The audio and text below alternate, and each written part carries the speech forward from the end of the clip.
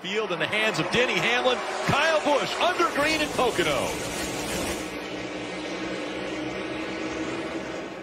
What's going on, guys? Welcome back to another episode of KozMatt's Race Recap. Let's get right into the 21st race of the season that brought us to Pocono. Great side-by-side racing all day. Let's get right into this thing. The front row to start today's race was Denny Hamlin and Kyle Busch, with Kyle Busch getting a great jump on the start of the race with everybody else too wide behind him on the start of this thing. With our first caution due to incident coming early in the day on lap 7, the 2 car of Austin Cindric spinning out, bringing out the caution. Back to green flag racing, we saw intense 3-wide racing on the restart with Kyle Larson taking advantage, taking that race lead on lap 14 of the race. With great racing going on throughout the field, we saw some cars make a strategy call, pitting before the end of stage 1, trying to gain that track position for the start of stage 2. However, as the back half of the top 10 was coming down pit road, we saw a caution come out with 3 laps to go in the stage, allowing Kyle Larson to win the first stage without a fight. Fortunately for those cars that came down pit road before the end of stage 1, this allowed them to jump the rest of the field, starting in the front in stage 2, as the rest of the lead lap cars had to come down pit road under the stage 1 caution break. Stage 2 kicking off with 4-wide racing on the restart, absolutely chaotic, with the 77 car of Josh Bilicki getting the worst end of it, slamming into the wall hard after breaking something in the rear suspension, bringing out a caution shortly after the restart. And as I say, week after week, cautions breed cautions, and that is exactly what happened, as we had 2 cautions back-to-back shortly after very chaotic restarts that saw Denny Hamlin spin out and the 34 car of Michael McDowell make contact with the 7 car of Corey LaJoie, bringing out a caution. I don't know what it was about these restarts. Everybody was just trying to push way too hard to make it to the front. None of the drivers letting these cautions get to them with their aggressiveness on the restarts, with Kyle Busch taking advantage of great 3-wide racing on the restart as he was your new race leader, driving away from the rest of the field. As we then jump to green flag pit stops starting on lap 56, with most cars putting on 4 fresh tires and filling their cars full of Sunoco fuel to make it to the end of stage 2.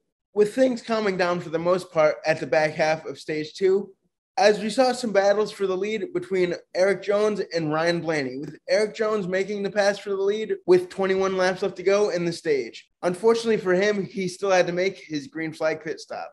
But wouldn't you know it, he didn't have to make a pit stop under green, as we had a caution come out with 12 laps left to go in the stage, the 42 car of Ty Dillon spinning out, bringing out the caution.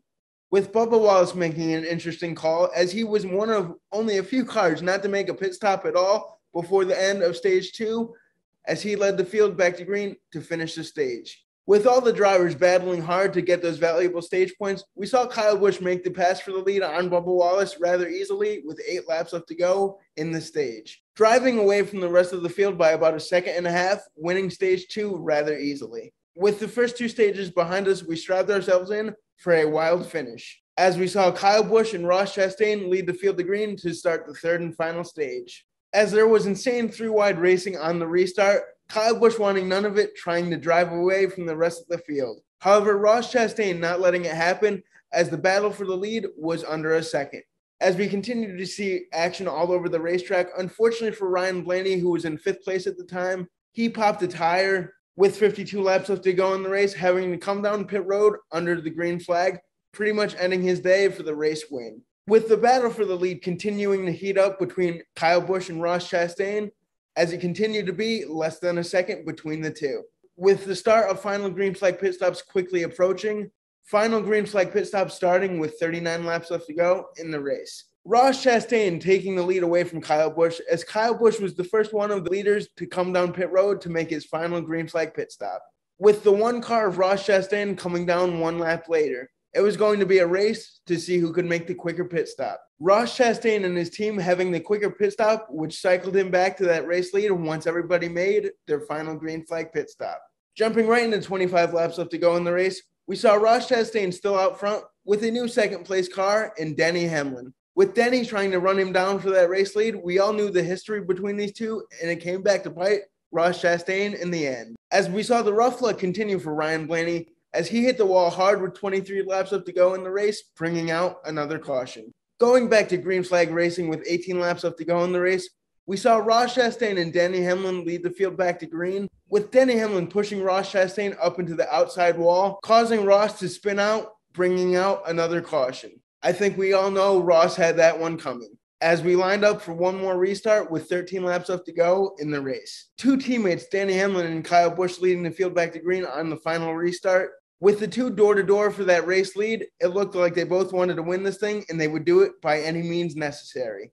Denny Hamlin barely holding off his teammate Kyle Busch with 5 laps left to go in the race, as the lead was under half a second.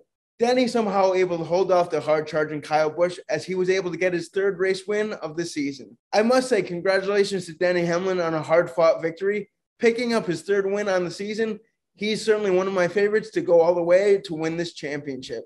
Well, guys, that was it for a very entertaining Pocono race. Let me know what you thought about the race and today's race winner. Always like, comment, and subscribe. And Matthew and I will see you Tuesday with a Monday Night Raw recap. Peace out.